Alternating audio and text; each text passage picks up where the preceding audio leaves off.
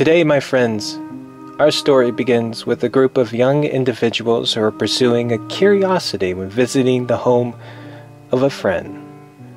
With greetings going unanswered, indicating that nobody was home, or maybe our friend preferred his privacy, seeing how his bike was still in the front. That did not stop this small group from finding an alternative solution to the situation.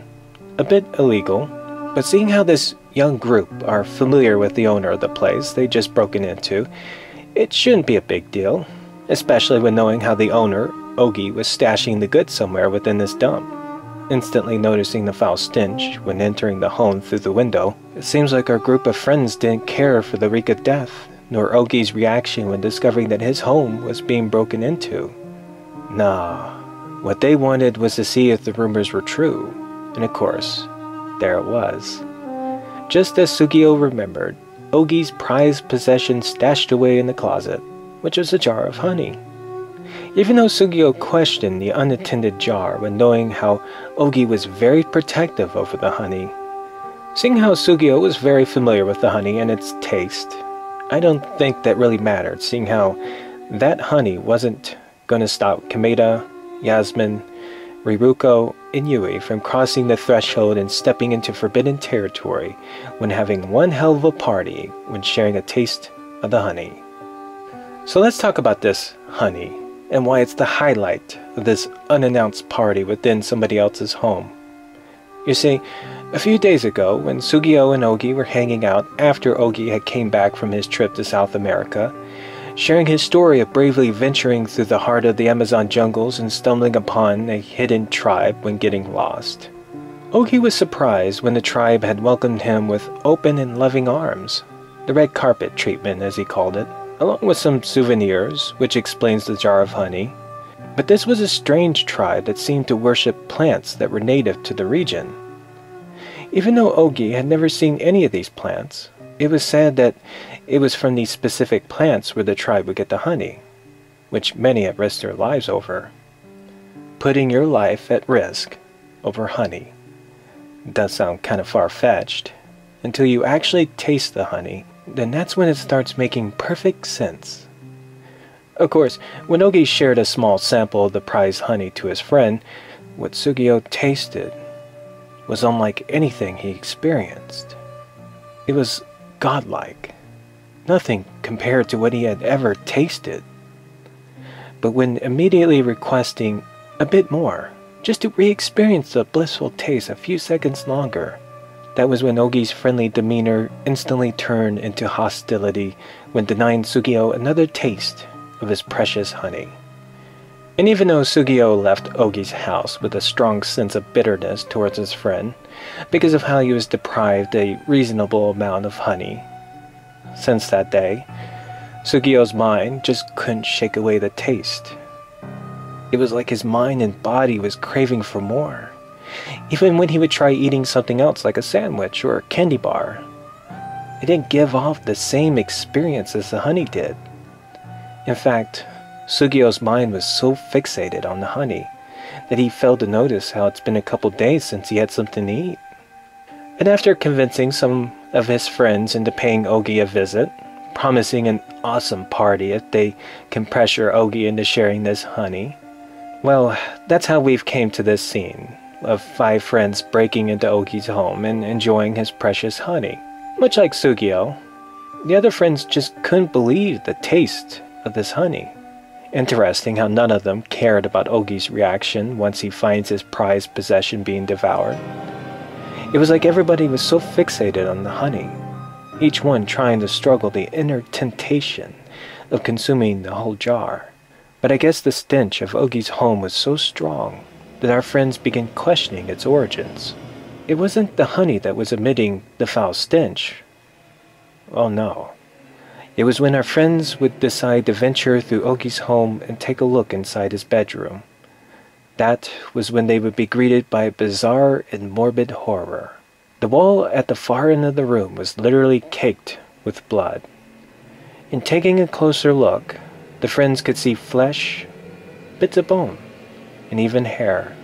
And when seeing the thin film of fleshy matter slowly peel itself from the wall and fall to the floor, That was when our shocked group had noticed the clothing within the mound of flesh, giving our friends a strong sense of dread when feeling that this grotesque discovery may be the remains of Ogi.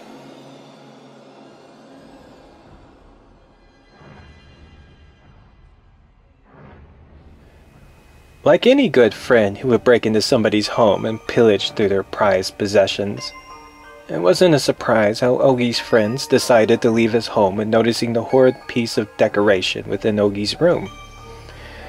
Not only had they left with the precious honey, but it seems like there was something else that had caught Sugio's attention, which was a map of some sort.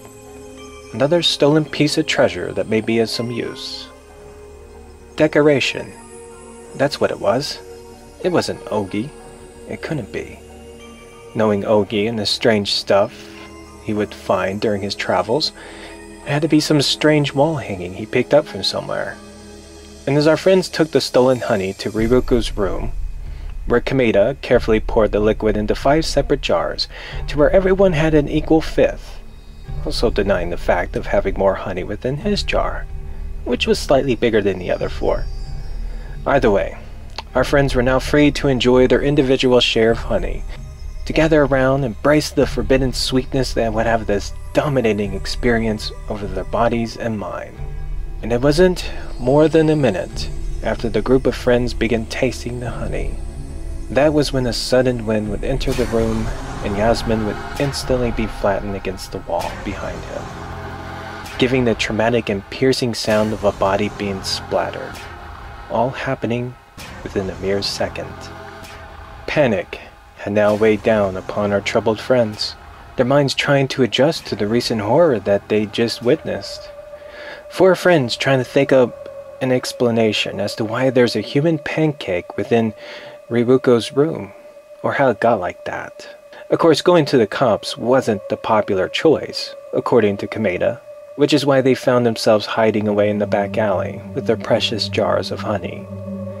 The thing within Riruko's room, or what was left of Yasmin, was the same thing they found within Ogi's place, which must have meant that thing had to be Ogi as well.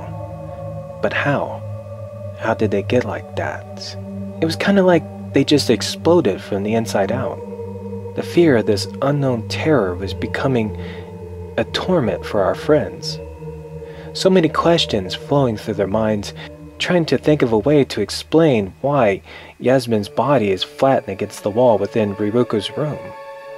But thankfully, our friends had their precious honey, which is why Riruko definitely felt the need to ease her problems with a blissful taste.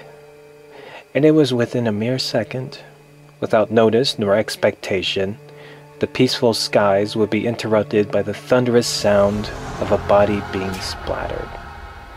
And our remaining group of friends would be caked with Riruko's blood, innards, and bone.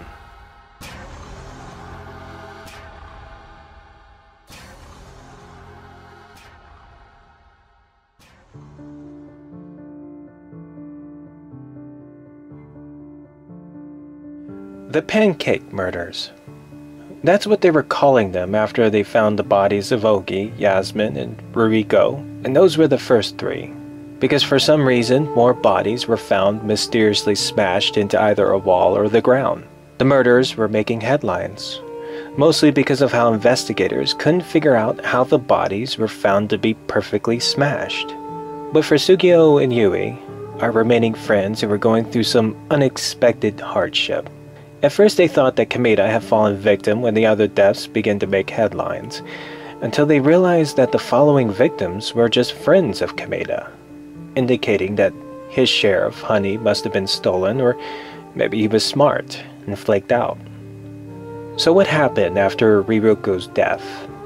Well, when our friends had finally accepted the fact that the honey and the flattened bodies were connected, they didn't know how nor why the honey was doing this. How is it that these bodies would be flattened right after the honey is consumed, and yet they were fine earlier when tasting it? Trying to figure out how the honey was doing this randomly, or if they were doing something wrong, or was it something else that they were missing? Of course, Sugio did share a piece of valuable information about the honey, that according to Ogi, when he was given the jar of honey, the tribe was very strict on sharing an important piece of advice when tasting it. Don't get caught. Caught by what? The wrath of a god? Or maybe something that was extra-dimensional doing this? Either way, out of negligence or ignorance, Kameda wasn't buying into the whole extra-dimensional or people falling prey to some honey gods when tasting the forbidden honey.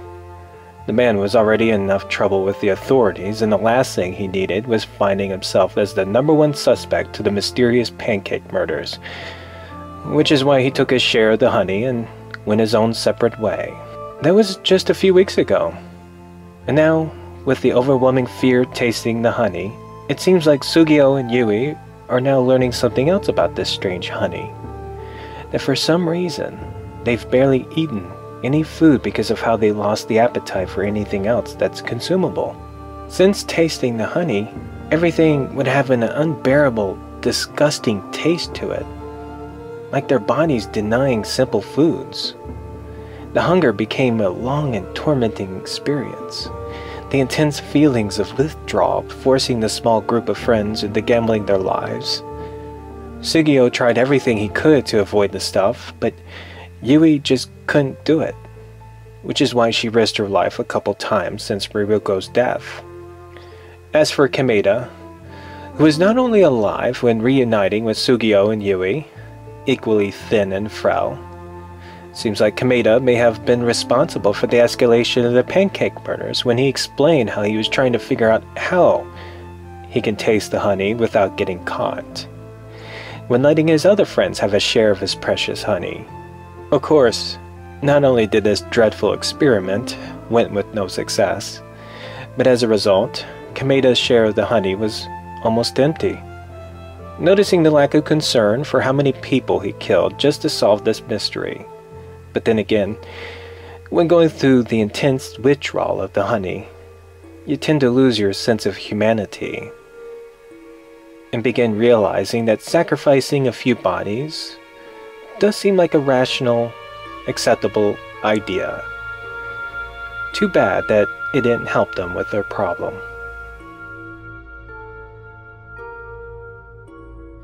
So I guess our three friends decided to take their miserable suffering to a storm drain, away from prying eyes. Just imagine the feeling of your body slowly eating itself away because of its suffering from intense hunger. Your mind and body depriving you from consuming the necessary nutrients for its own survival because of how it developed an intense need for the deadly honey. The torture of depriving yourself from taking the risk. Gambling your very life just for a small taste. This was something that Yui did not have the strength for. Her will to fight against the temptation was indescribable and quickly fading away. The fact is, she was losing, so desperate to give in, and all it took was just a few seconds of convincing herself that the craving for honey was greater than the risk of death, giving both Sugio and Kameda a pitiful scene as she indulged herself with just a small sample of honey.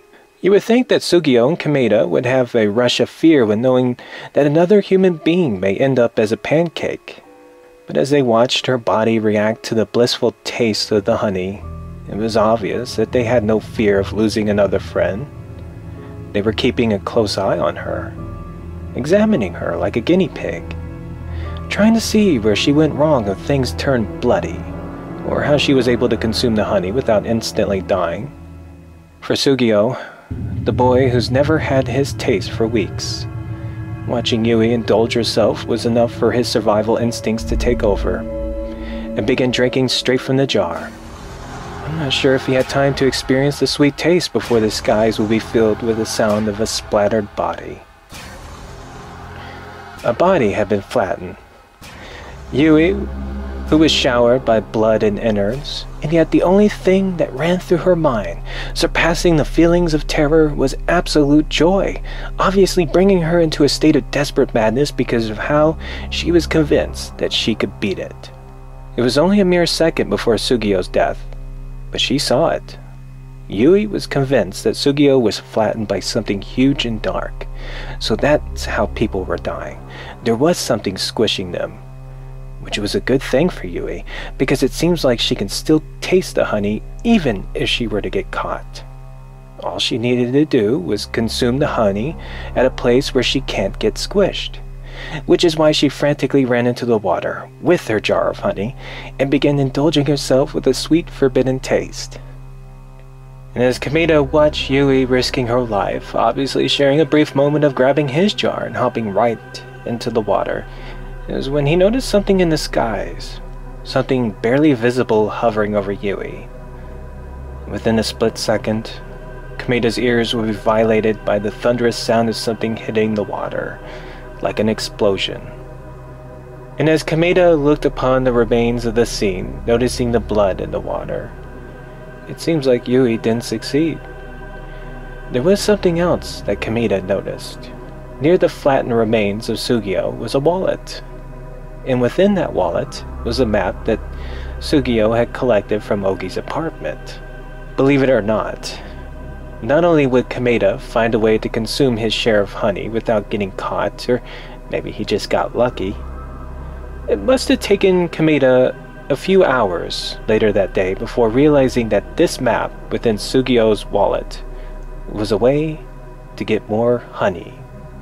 Jackpot for our lucky boy.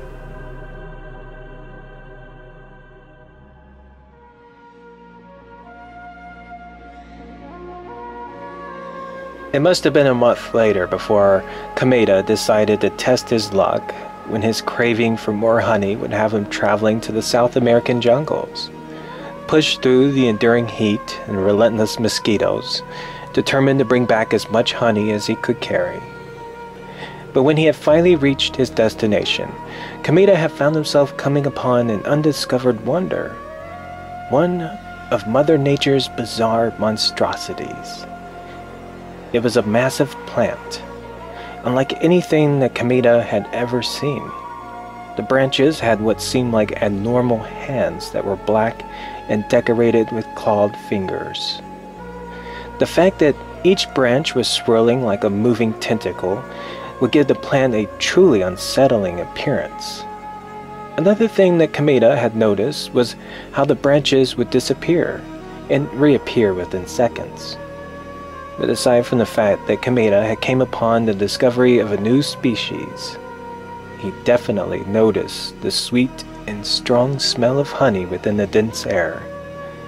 For Kameda knew all too well that he had just hit the mother lode, and without hesitation, Kameda couldn't resist the urge of violating this strange plant with a knife, just to have a taste of the forbidden honey, carelessly ignoring the other knife markings or even the darkened red spots that decorated the lower half of the plant.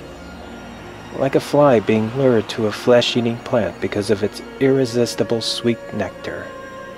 Kameda had just one taste of the forbidden honey before his luck would end with the thunderous sound of his body being splattered within the Amazon jungles.